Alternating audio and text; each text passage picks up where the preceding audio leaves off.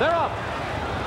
And Roussillon was away slowly, spotting the field 3 lengths at the start. Cordero sends Al Mamoun to the front and moves over to the inside to take the lead by 2 lengths.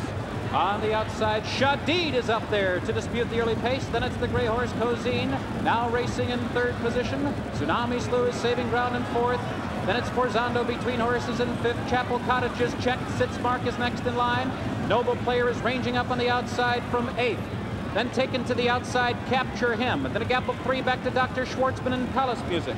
And now Grevel Starkey sends Roussillon in between horses now. Never So Bold is second to last.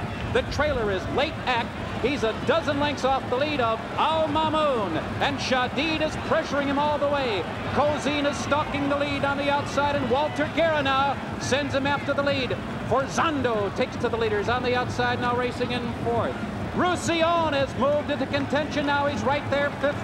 And Chapel Cottage is 6th toward the inside. The field rounds the final turn.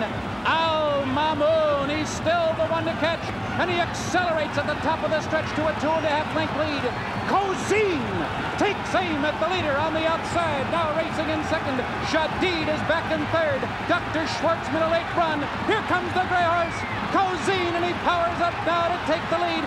Al Mamoun is back in 2nd, and Shadid is racing in 3rd. They're coming to the finish, and it's going to be Cozzene to win it, and a flawless ride by a jubilant Walter Guerra. He has won it, and a brilliant performance by both horse and rider. Stalking the pace, he went up after the lead as the field turned for home. He ran down Al Mamoun and went on to victory. The final time, 1:35 flat, 2 ticks off the course record. Dick Enberg, back to you.